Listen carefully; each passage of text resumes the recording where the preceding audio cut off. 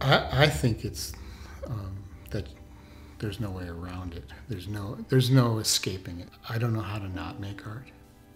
And I think that's true of most artists, actually. Maybe I'm wrong about that, but I think it's true. I remember making art that no one cared about, and I just made it. And then I remember at one point, actually after I met her, and these very dark, very black and white, somber paintings turned to color. And you get to a crisis where you wonder if you're lost and you're just making these things for no reason, I suppose. I mean, I've been there. But I think I was wrong.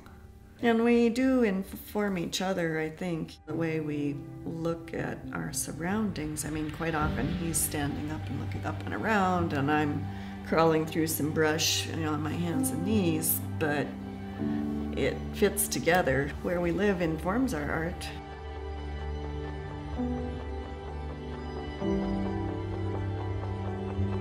I paint things, very often don't know what I'm going to paint when I start. I just start moving paint around.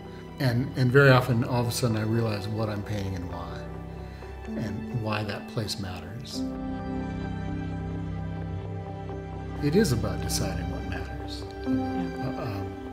My painting, her drawing, her printmaking, it's all about deciding what matters and why. And that's why we can't not do it. There's no choice.